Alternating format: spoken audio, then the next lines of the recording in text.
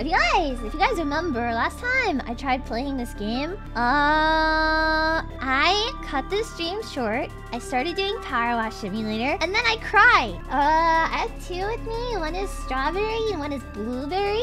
So I'm gonna drink the blueberry one first. If I get this all over my keyboard, this is gonna turn into a killing myself stream instead. Hold on, before I open the alcohol, just a disclaimer. Can you guys fucking hear this? That's water. I don't want to hear anything about, oh yeah, drink water. Oh yeah, your water reps. Oh yeah, make sure you drink water. Okay, I'm gonna be perfectly fucking fine, and I don't need to drink water. No water. I have water, and if I choose not to drink it, then I won't drink it, and that's on me. That's on my problems. That's on my hangover in the morning, okay? I'm gonna die of not drinking water poisoning today. Let's fucking go. God, this is so nasty. It tastes like... It's supposed to be lemonade, but it tastes like fucking White Claw. Death is a scary thing to a lot of people, but not to Leah. I'm fucking not afraid of death. One time I thought there was like a murderer in my house, and I got really excited about it, so I went downstairs and there was no one there. It was kind of a bummer. Did I ever tell you that I think my house is haunted? Did I ever tell you that I think my house is haunted? Basically, like, we have this room in my house that looks like a sex dungeon. I'm not explaining that any further.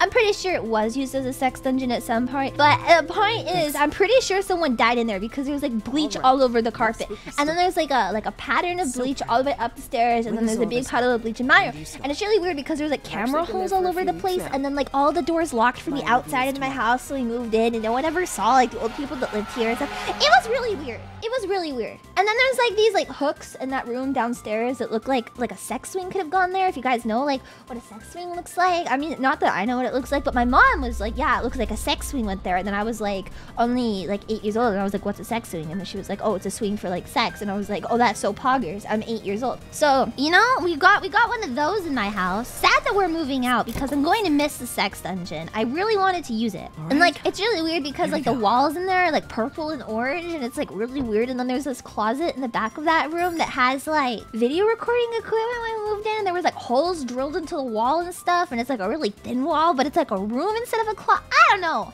There's a lot to unpack with that. There's a lot to unpack there. But basically, TLDR, I think I have a sex dungeon in my house. Also in my house, one of the rooms has a map of Cuba painted on the ceiling. I wish I was fucking kidding. It's literally a map, like a very detailed map of Cuba painted on the ceiling in one of my rooms in my house. It's like across the hall from the sex dungeon. So I have like the sex dungeon, and then you've got fucking Cuba.